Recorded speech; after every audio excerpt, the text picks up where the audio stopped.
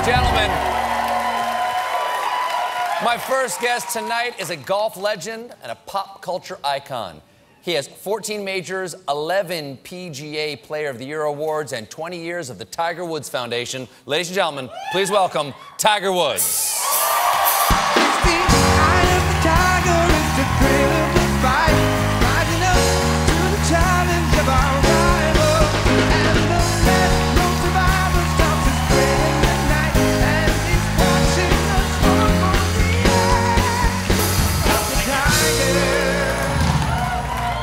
Everybody's excited to see Tiger Woods.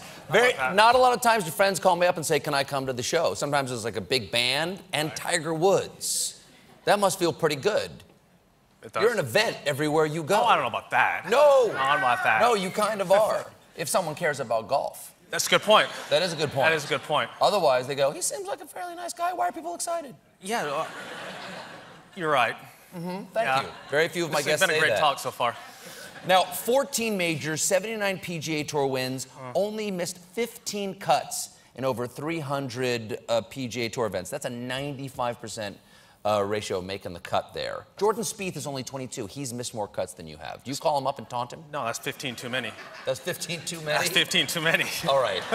So, when are you getting back to golf? Because you've been teasing us here with the idea that you're going to get back in. I hear you. Okay? I hear you. Okay, you're supposed to play the Safeway Open, right? Okay. Last minute you said, I'm not going to play. My game wasn't there. You said you're healthy, but your game's not there. Where's your game? Well, my game is, it's coming. I mean, it's getting there. I'm not quite there where I can shoot. I feel like I can shoot 63s and 4s in tournaments.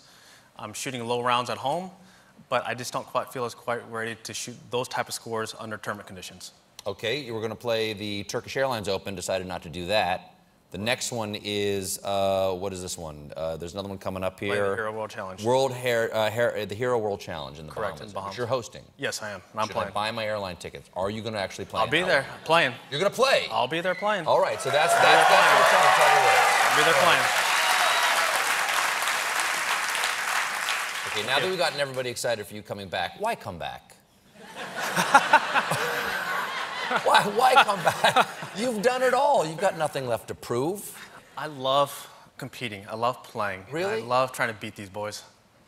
It's fun. And they are kind of boys compared to you now, because next depends. year will be 20 years since you absolutely destroyed everybody at the Masters. Well, I was giving Jordan some pretty good grief at the Ryder Cup because when I won the Masters, he was still in diapers. Not a metaphor. No, but not a metaphor. But it's the fact. Yeah. Wow. So I've been doing this for a while, but I love being out there, and I love competing. I love trying to win golf tournaments. I love competing at the highest level. And, I mean, when do you think, I mean, are you ever tempted to retire so you can go do what retirees do and play golf? Because that's win-win. That's win-win, Tiger Woods. Well, here's the deal. I mean, golfers, when we want to relax, we go fishing. What do fishermen do to relax? Stop fishing. Stop fishing, okay. So how long has it been since you've played in a PGA tournament now? It's been August. It's been over a year. Okay, so has anything about your time off, anything been humbling to you about your time not playing? Yeah, you know, since I've had 2 back surgeries since then, and you know, I like to practice and compete all day. That's one of my things. I like to grind it out. But the thing is, I wasn't able to do that on the golf course. So I applied my same intensity in my craft, my focus, to Call of Duty. Don't laugh.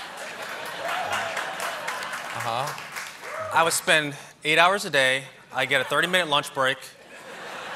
I'd be in my reclined grandpa chair playing. And then I thought I was good because I got through the campaigns, no big deal. And then I went online. And when 7-year-olds are beating you from around the world,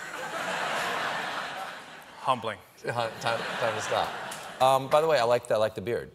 It took about 3.5 months to grow. Really? Really? You look like Tiger Woods' evil twin right now. You can psych out your opponents. Well, you can see it. I'm half Asian, so it just doesn't quite fill in through here. But I can get this thing going. Okay, we get long enough to put a bead on the end, exactly, something like that. Twirl to it. Yeah. I got to ask you one question about your ex-wife. You told Time Magazine less than a year ago that she is one of your best friends. How is that possible? Keeping your ex-wife your best friend, given how that ended, my friend. That's more impressive than being 11-time PGA Player of the Year. How, honest to God, how do you do that? How did you guys work it out? You know, it becomes two simple things. Okay, is that we have Sam and we have Charlie. And we love them so much, we're going to do whatever it takes to make that work. And